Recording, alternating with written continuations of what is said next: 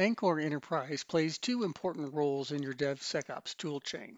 The first is notifying you of any known vulnerabilities in your image contents. The second is ensuring your images are in compliance with your organizational policies. It's important to understand the distinction between vulnerability scanning and policy compliance, as well as how these two activities are related. The process of identifying vulnerabilities is objective.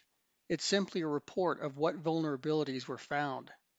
In contrast, the process of policy compliance is subjective. Judgments are made about detected issues and actions are triggered as a result. Let's start by taking a look at vulnerability detection.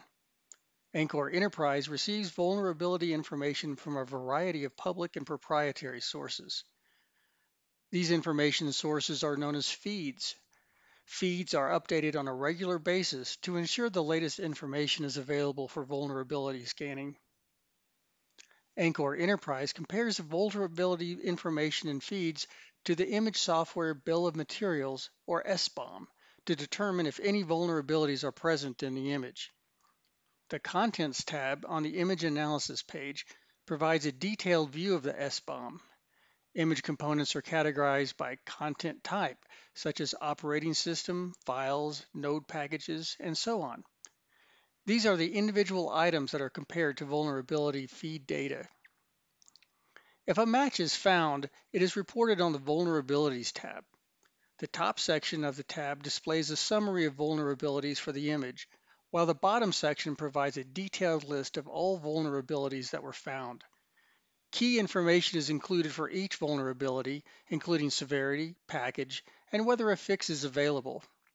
Again, the information on the vulnerabilities is simply a report of any vulnerabilities found, and no judgment is made about what, if any, action should be taken based on these results.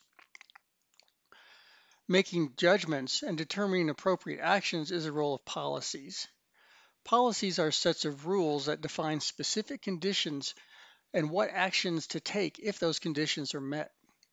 There are three possible actions: stop, warn, and go. The stop action is used to indicate that an image should not be allowed to proceed through the development pipeline. The warn action flags the image but does not prevent it from continuing through the pipeline. The go action has no effect on the evaluation process, but is useful for recording the results of specific checks in the image audit log. Let's look at an example. This rule matches vulnerabilities with a severity greater than or equal to critical for all package types. However, it only matches vulnerabilities that have had a fix available for at least 5 days. If a vulnerability in the image matches this rule, a stop action is triggered. Here we see a similar rule that applies to only those vulnerabilities with the severity of high. In this case, 20 days are allowed after the fix becomes available before the stop action is triggered. Note that policies and rules are not limited to vulnerabilities. Policies can be applied to file contents and permissions, Docker file settings, and other image metadata. The results of policies applied to the image are viewed on the Policy Compliance tab of the Image Analysis page. As with the Vulnerabilities tab, the top of the window shows a summary of the policy evaluation, including the overall result and the final action. The final action is determined by evaluating the aggregate actions of all rules matching the image. If any of the matched rules has a stop action, the final action will be stop.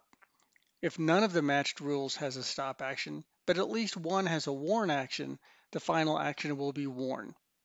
Finally, if there are no matched rules with stop or warn actions, the final action will be go.